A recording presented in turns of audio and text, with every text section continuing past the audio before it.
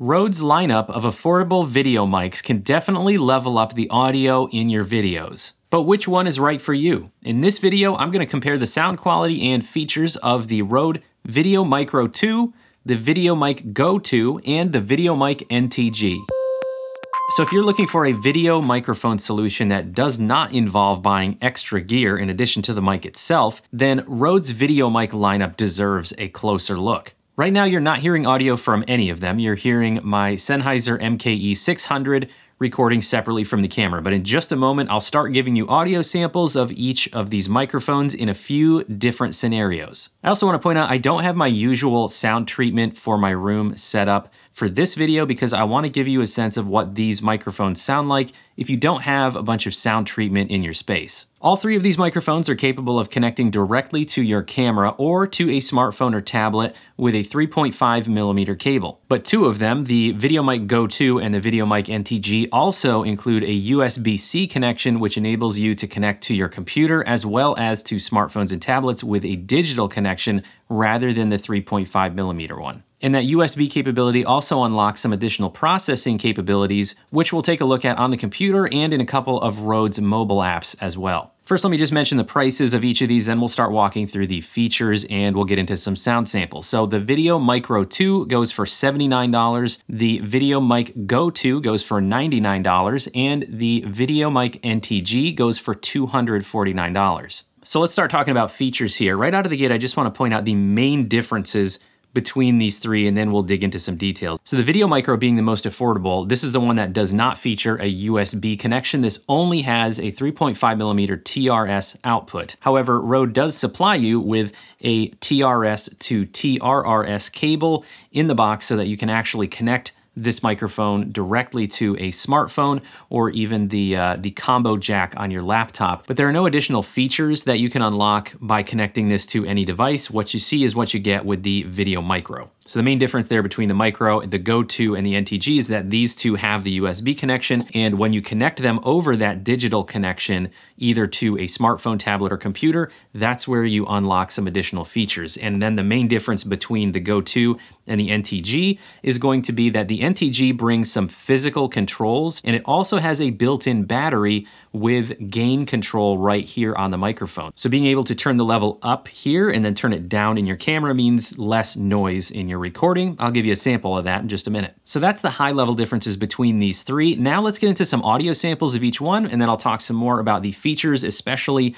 of these two, which have some more processing capabilities to unlock when we use the USB connections. First up, we're going to do audio samples of all three of these in two different positions. So first, you're going to hear audio samples as if these were mounted on my camera. So that's going to be about a distance of 4 feet away from me right now with my current setup. And then I'm going to move them to a position so they are boomed about 8 inches away from me. So you can hear the audio difference for all three in both of those positions. Okay, so I had to reshoot the sample for the VideoMicro II because the first time around I actually didn't set the levels properly and ruined the recording. So bonus tip, make sure you set your levels properly before you hit record. But this is the sample of the VideoMicro II mounted over the camera, and this is how it's sounding. This is an audio sample of the VideoMic GO II mounted on the camera about 4 feet away, and this is how it sounds. And this is an audio sample of the VideoMic NTG, also mounted on top of the camera about 4 feet away, and this is how it sounds. One thing I want to point out here that's different from the other two is that for both of these microphones that don't have any of their own gain control, I had the input level set to a 7 on the Sony a7 IV, and for this sample I was able to turn the input level on the camera down to a 3 because I have the gain control on the VideoMic NTG set to 11.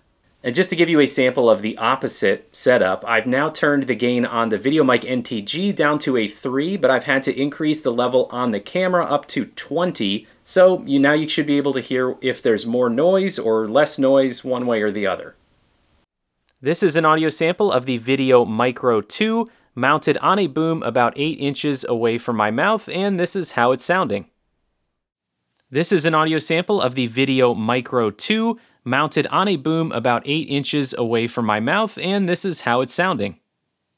And this is a sample of the VideoMic GO II, now positioned on a boom arm about 8 inches away from me, and I have the camera audio input level set to a 7. And this is a sample of the VideoMic GO II, now positioned on a boom arm about 8 inches away from me, and I have the camera audio input level set to a 7. And now this is a sample of the VideoMic NTG positioned on a boom arm about 8 inches away from me, and for this I have the camera level turned back down to a 3 and the gain on the VideoMic NTG set to 11. And now this is a sample of the VideoMic NTG positioned on a boom arm about 8 inches away from me, and for this I have the camera level turned back down to a 3 and the gain on the VideoMic NTG set to 11.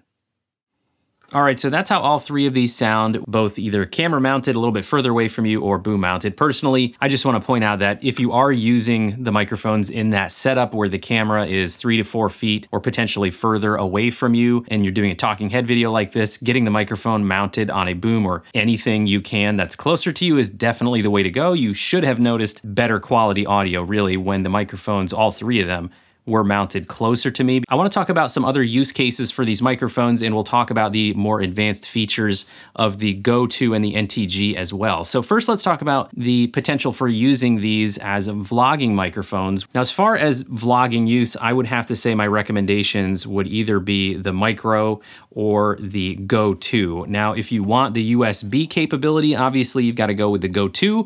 There's not a huge price difference here though, so if you want to be able to unlock some additional processing and connect digitally rather than with the 3.5mm cable, then the GO II would be the way to go. They're both very lightweight. Obviously the lightest and smallest one is going to be the Micro, but both of them are very, very compact and very lightweight. So now let's talk about the GO II and the NTG a little bit more as far as the extra features they have that go beyond what the Micro offers. When you connect either of these microphones to a smartphone, tablet, or computer over USB, you'll be able to enable some additional processing with both of these. The main difference here between these two is that the NTG gives you control over some features with physical buttons. Specifically, you can control the high pass filter at 75 or 150 Hertz.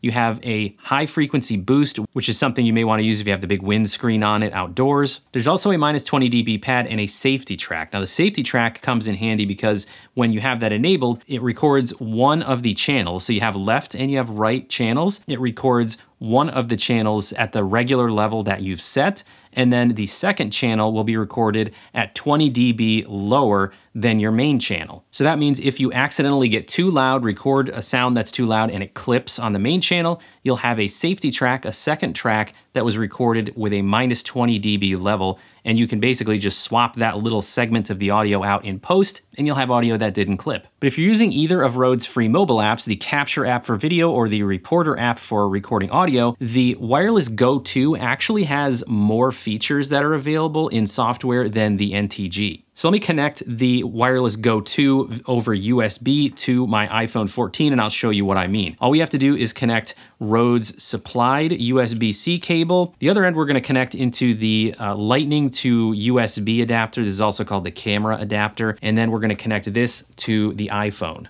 All right, so right now I have the Rode VideoMic NTG connected to my phone using the Rode Capture app. Just want to let you know you're not going to be hearing the audio from this because in order to actually get a recording where you can see the screen controls that you have, I had to mirror my phone screen to my computer and then use OBS to capture that screen. But that's okay because I really just want to show you what the controls are in the Rode Capture app for these two microphones. So if you have the NTG connected, all you have to do is come up to the top left corner of the screen here and touch that microphone icon. It expands your audio menu here. It'll tell you, it knows you've got the VideoMic NTG connected, but you'll notice you don't have any other controls. You can control the level, but there are no other advanced controls here. So all you're gonna have are the physical control buttons that are on the VideoMic NTG. And the same thing will be true if you're using Rode's audio recorder app, the Rode Reporter app. All right, and now I have the Rode VideoMic GO II connected here. So let's go back to our audio settings again. You'll see now this is recognizing the VideoMic GO II, and we see some additional controls here that weren't there with the VideoMic NTG. So, and if we hit this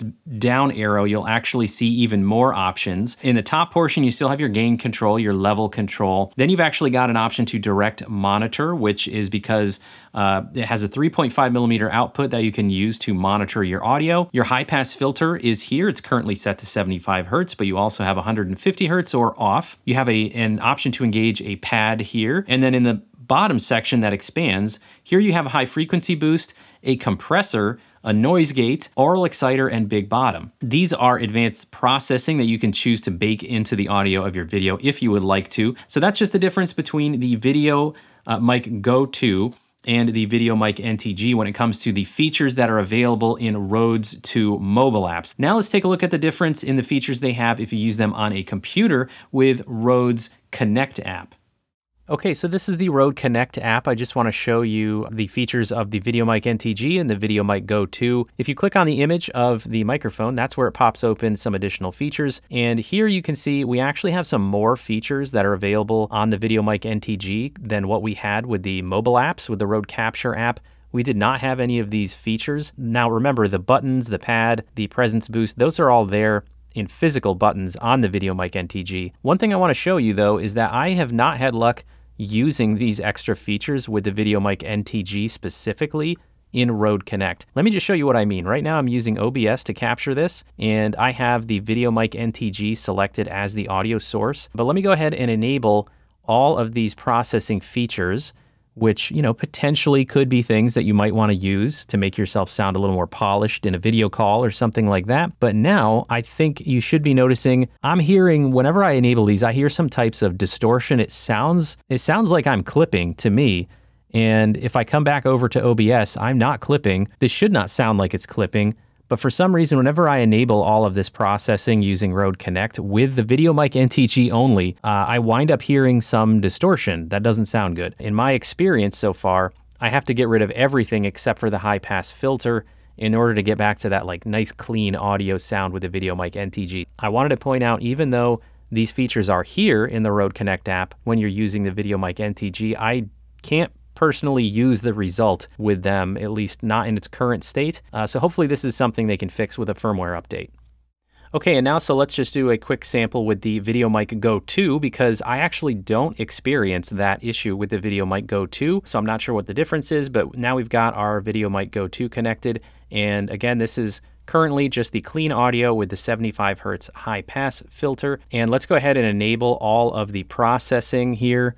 So now we've got all the processing enabled and the high pass filter, and this is what it's sounding like. And so with the VideoMic GO II, using all of these processing features, I have not experienced the same issues that I have with the NTG. So as far as I can tell, it is safe to use any of the processing on your computer when you're using this over USB. Overall, I think both of these microphones are great choices for using as off-camera microphones for your video calls.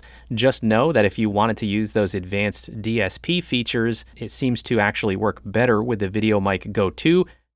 So there you have it. The Rode VideoMic GO II and the VideoMic NTG are packed with features, especially if you're using Rode's free supplied software, the Rode Connect app, with your computer. If you're going to be using mobile apps exclusively for your recording, say you're doing YouTube Shorts or TikTok videos and you're going to be recording everything with a mobile phone, I personally would recommend the VideoMic GO II as my top choice. It is super lightweight and compact. The processing features that are available in Rode's Capture app and Rode Reporter app for recording audio are actually better with the GO II than they are with the NTG. If your setup is more non-mobile, if you're not moving around a whole lot, you're making videos maybe like this one where you're a talking head, your camera doesn't really go anywhere, you don't really need your microphone to be really small and lightweight, the VideoMic NTG I really like because of the physical buttons that it has, as well as the built-in gain control, so you can keep the gain on your camera nice and low. I like the safety track feature a lot as well, and I just like that you don't have to use that USB connection to a computer to get access to the additional features. Either one of these is also a fantastic work from home microphone